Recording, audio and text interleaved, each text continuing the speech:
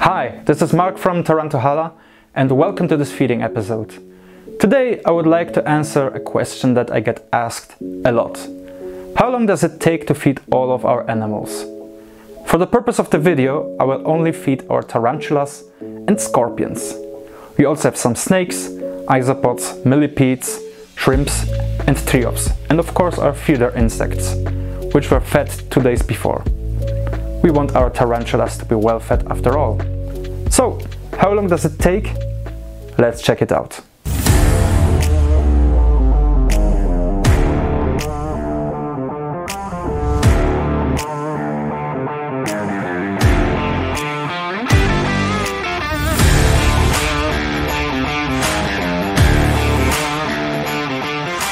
So, are you ready? Absolutely not. So, 3, 2, 1, start. So, in the meantime, while you are watching me focus on having the longest feeding session so far, because we never feed everything at once, I would like to give you some tips on how to maintain and monitor a larger amount of animals.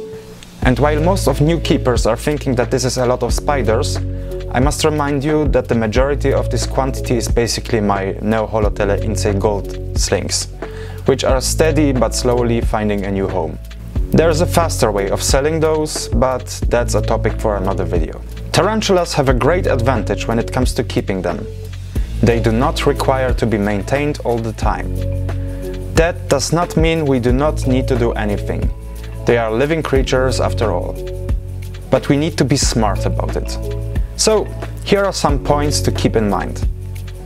Number 1. Plan ahead.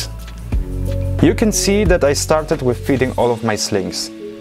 There is a reason to apply this strategy.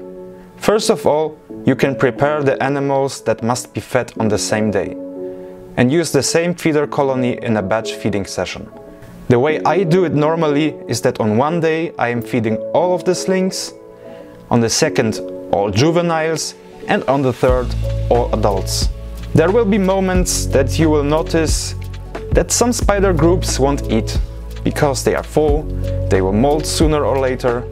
The knowledge on that will save you time. Number 2. Check the basic needs. Do the chores now, admire later. Of course, there are situations when something unexpected happens, which is cool and keeps you entertained. But the whole point you are fighting now is to have time to enjoy them later. As for the basic things you need to check, there is: if the tarantula is alive, and if no, why? Is the tarantula molting or freshly after molting? What is the size of the abdomen? Is the tarantula hungry? What humidity is in the enclosure? Is it too low? Is it too high? Is the water dish full? Is the tarantula well? Are there signs of illness, for example the dyskinetic syndrome? Number 3. Stay focused. Batch feeding is time consuming. We all know that. But as mentioned earlier, do the chores now, admire later. It sounds harsh, but the sooner you get things done, the sooner you'll be ready to enjoy your pets. As an actor in a motivational video mentioned, yesterday you said tomorrow. Just do it. Number 4. Keep track of supplies. Feeding everything in batches is also a great opportunity to track all of your supplies. Feeder insects, substrate. I'm not talking about decorations, just the basics. Do you have roaches or crickets that are a proper size for the tarantula you're feeding? Are they also fed? Keep those informations in mind. They will avoid situations like I had when the fruit flies colony for my golden orb weavers died and I needed to get them in a hurry. Number 5. Do something while feeding. And this is the most important part to stay sane. Play some music. Do a voice or video chat. Talk with your roommates, drink a delicious coffee. Make the process as pleasing as you can. I, for example, had a conference with my friends about a LARP we are organizing this summer. And after that, I chilled to some smooth and relaxing British heavy metal music. Number 6. Keep your workplace clean. The more stuff on the table, the more opportunities for misfortunes to happen. What I mean by that is closing the container with feeder insects, removing substrate from the table, keeping the enclosure stable and secure. That way you can prevent roach outbreaks to your room, tarantula escapes, etc. And if a tarantula bolts out of the enclosure, you will have an easier time catching it on a clean surface. Number 7. Be prepared for the worst case scenario. Batch feeding lowers our concentration. Mistakes happen, tarantulas can bolt out of their enclosures, roaches can escape the tweezers, and it is exactly this moment where breeders are most likely to get bitten. Keep a catch cup ready and work carefully.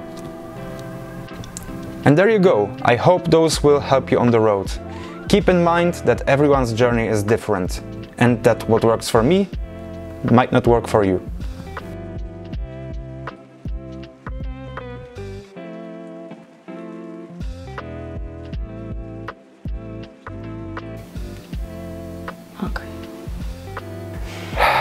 Okay guys, I'm tired, but I have the official answer. It takes around 3 hours to feed around 200 tarantulas, spiders, scorpions.